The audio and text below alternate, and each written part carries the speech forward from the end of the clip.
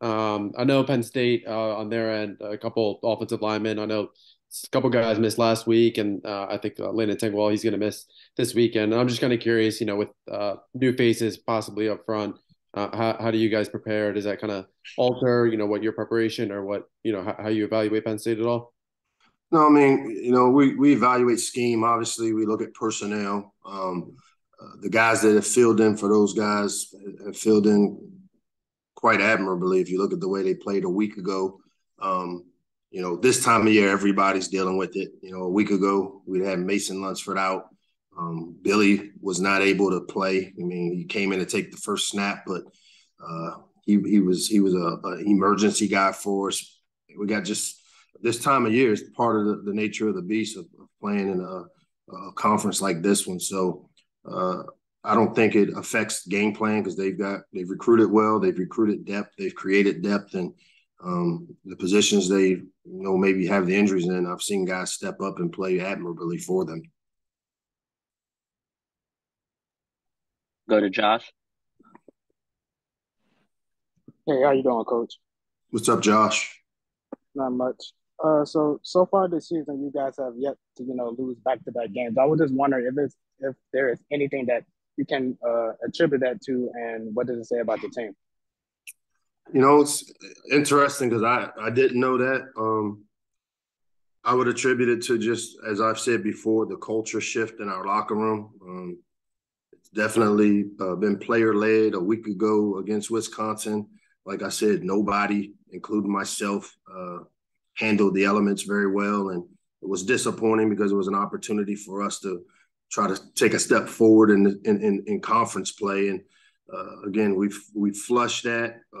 I think the way our guys go about preparing every week, the consistency in which we prepare, as I said, that's as important as anything because the results on Saturday are typically a byproduct of what you do, Monday through Friday. And, this team has continued to show up. We've had, I think 2 really good practices here this past Tuesday, Wednesday, which are big, big work days. And, today we've got a fast Thursday, kind of clean Thursday where we try to go out and hit all the different segments of our game plan. And then we have a mental day tomorrow and we'll drive up and go compete on Saturday.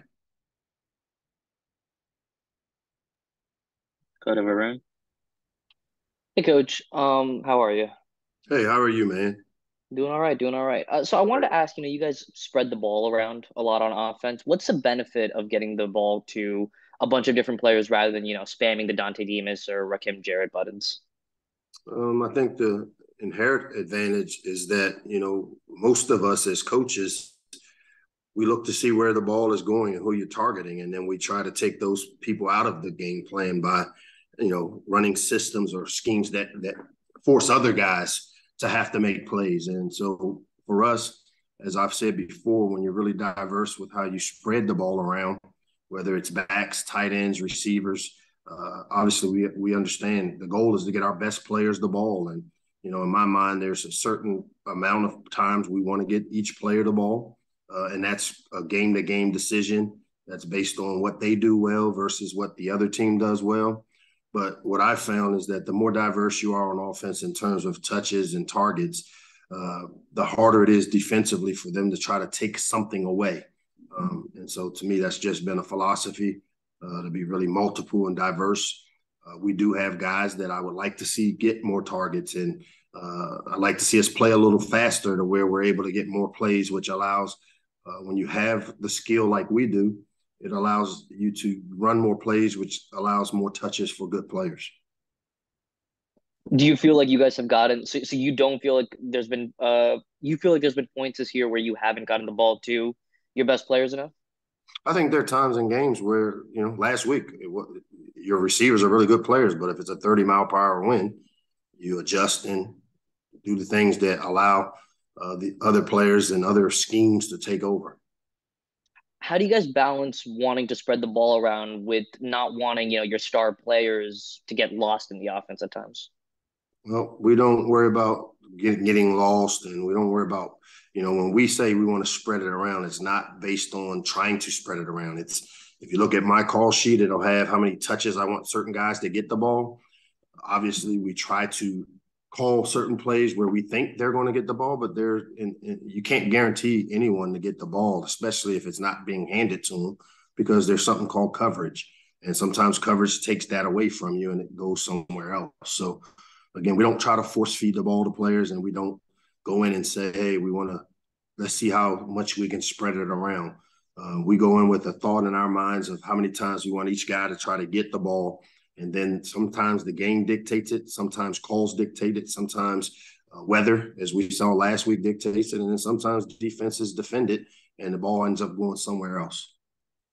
Got you. And then just kind of a question about something you said earlier. What's Mason's status for the game Saturday?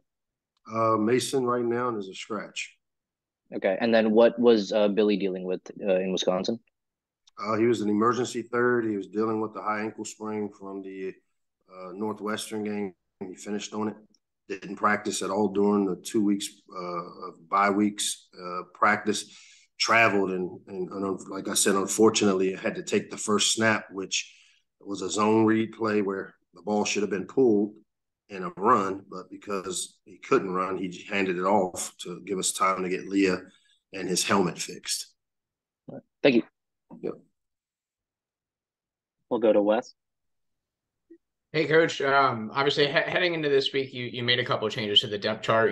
Officially moving Colton Deary into a starting position and bumping Ramon Brown into an order there at kick return. I guess over the course of the season, not changing it and then changing it now. What sort of goes into making those changes? Well, I think how much pressure you guys put on Dustin to change the depth chart. Again, depth charts are a pain in the butt for coaches. I don't know who's going to be available. I mean, I can give you a depth chart, and on Tuesday, somebody can fall off a scooter, and then I've got to make adjustments. So, depth charts are day-to-day, hour-to-hour. I mean, we lost Antoine Littleton in the pregame warm-up going into Northwestern. So, to me, I don't know why y'all like it, why y'all so enamored with it. But as a coach, I just try to figure out who I have available, and then we kind of figure out how we want to play them. And a lot of those decisions aren't made as to how we want to play players until Saturday after we go through a week of evaluating how they've performed in practice and with the game plan things we've asked of them. Have we had any scooter issues this year, or is that just something? Okay, what? You mentioned the scooters. Have we had any scooter issues this year? I mean, I know I've almost run into a bunch of people on scooters and bikes and skateboards. Yeah, we've dealt with some scooter issues for sure. Yes, we have. We'll go back to Varun. Oh, God. He missed Tuesday, and now he's going to ask 10 questions today. I wanted to ask about Ramon Brown. You guys try to get him some touches every now and then. What do you guys see that he does well, and what does he bring to your offense? Yeah, he's one of those explosive players. He's a fast twitch guy that has shown the ability in practice. He makes some big plays for us.